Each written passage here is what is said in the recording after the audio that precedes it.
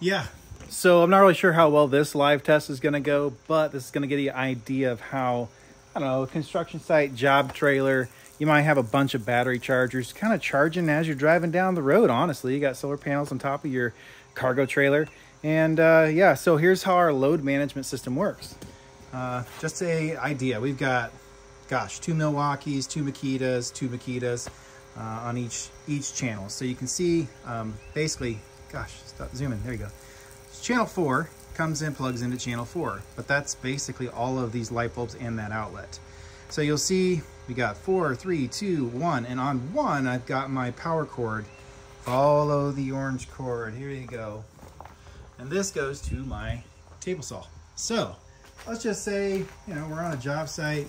We've got ideal solar conditions. I am working with, geez, 990 watts per meter squared. And just to give you an idea, with a 1500 watt array, that's 4 385 watt panels. That's almost a usable 1500 watts of power. So DC direct, we've got 8 panels, but I only have 4 hooked up. And yes, I am running the sprinkler, but I want these things clean. So 2 wires, simple, plug and play, DC MC4 connectors, and bam, you are set up live, ready to go.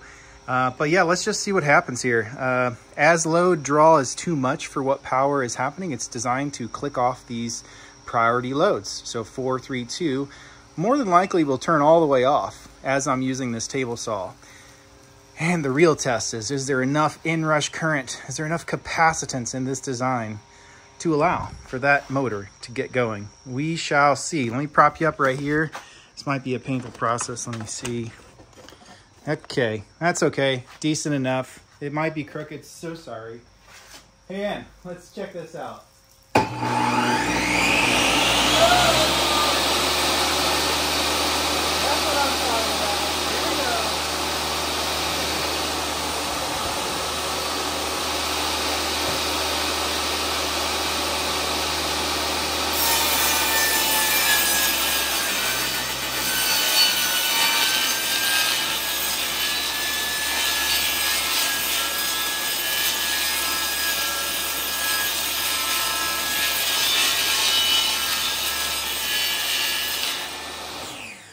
Quick, let's check out how this thing works. So you can see channel 4 and 3 and 2 were off, and as my saw load dropped, it said, hey, go ahead and give power back to these outlets, and we are charging now. Heck yeah.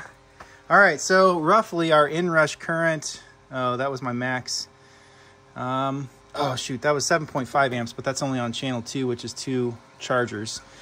The orange cord is on channel 1. But from prior tests, which you will see in other videos, I pull about 16.6 amps of inrush current to get this saw going.